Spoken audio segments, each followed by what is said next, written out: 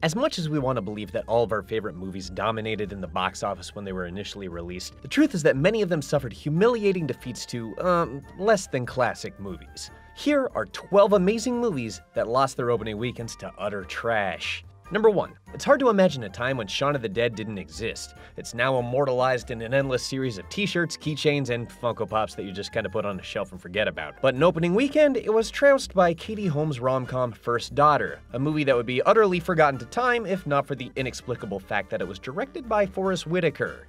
Number 2. Looper was such a nuanced, strange, and smart sci-fi movie that it earned Rian Johnson the role of directing Star Wars: The Last Jedi.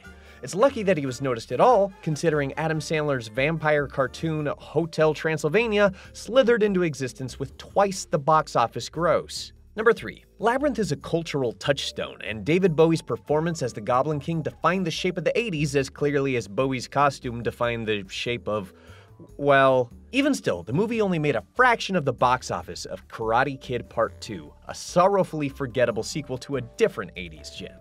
Number 4. South Park: Bigger, Longer, and Uncut marked the undeniable cementing of Trey Parker and Matt Stone's legacy in pop culture. It defined a young generation with razor-sharp satire hidden amidst floppy dick jokes. But another cultural tour de force, Will Smith, was riding the wave of relevance into his first major wipeout, Wild Wild West. You could debate the virtues of the Wild Wild West rap versus Uncle all day long, but it won't change the fact that Wild Wild West pulled in twice the gross. Number 5. Laika's Kubo and the Two Strings is a landmark achievement in stop-motion animation, filled with breathtaking visuals and a powerful message about loss and acceptance. War Dogs is a movie that the person in the seat next to you watches on an airplane.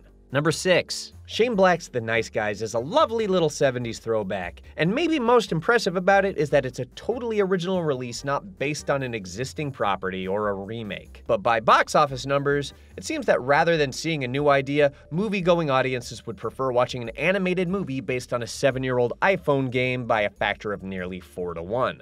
Number 7. The Little Mermaid is an absolute classic. You'd be hard-pressed to find anyone who'd debate that.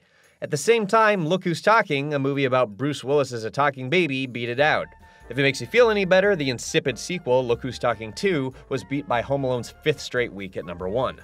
Number 8. We're lucky to have gotten Pacific Rim at all. Guillermo del Toro's passion project that vividly brought to life anime and Japanese kaiju sentai stylings on a scale that we've never seen. Still, you can't help but groan that it was beat out by Adam Sandler's Turdfest Grown Ups 2, a movie whose primary attraction is Kevin James falling off a rope swing.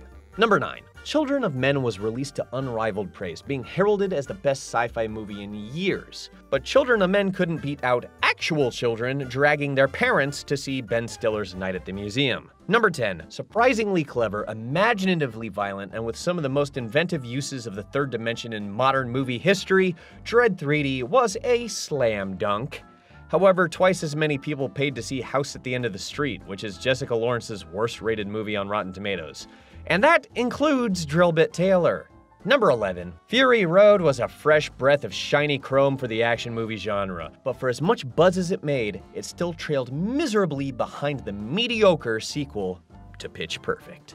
Number 12. Office Space is a modern classic that firmly established Mike Judge as an intelligent icon in comedy beyond just Beavis and Butthead.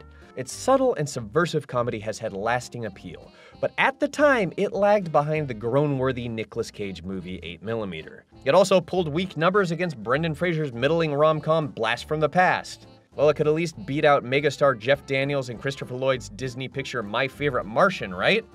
Wrong. Wrong. Oh my God. So wrong. So